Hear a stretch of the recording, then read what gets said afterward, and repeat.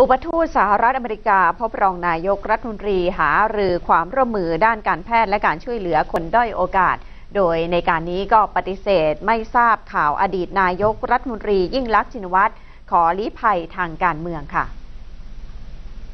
ภายหลังการหารือร่วมกันระหว่างนายแพทริกเมอร์ฟี่อุปทูตสหรัฐอเมริกาประจำประเทศไทยและนายแพทย์ยงยุทธขออภัยค่ะและนายยงยุทธยุทธวงศ์รองนายกรัฐมนตรีที่ทำเนียบรัฐบาลวันนี้โดยนายแพทริกได้กล่าวถึงท่าทีของสหรัฐอเมริกาที่มีต่อสถานการณ์ทางการเมืองของไทย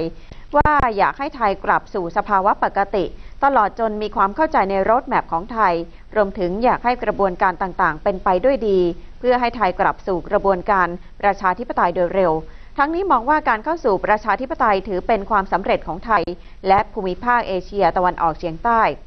โดยหวังว่าหากมีประชาธิปไตยแล้วการบังคับใช้อำนาจทางกฎหมายจะกลับมาเป็นปกติส่วนกระแสข่าวนางสาวยิ่งลักษณ์ชินวัตรอดีตนายกรัฐมนตรีขอลี้ภัยทางการเมืองในสหรัฐอเมริกานั้นยืนยันว่าไม่เคยได้ยินกระแสข่าวดังกล่าวและไม่มีการพูดคุยในการหารือวันนี้The United States does not take sides in Thai politics at all. As a friend, we simply want Thailand to succeed. Thailand's success in returning to democracy is success for Southeast Asia, is success for global challenges. So we are not taking sides at all. We look to the Thai people to have their voice, to express their concerns, participate in the process, and that at the end of the day, rule of law be restored.and civil liberties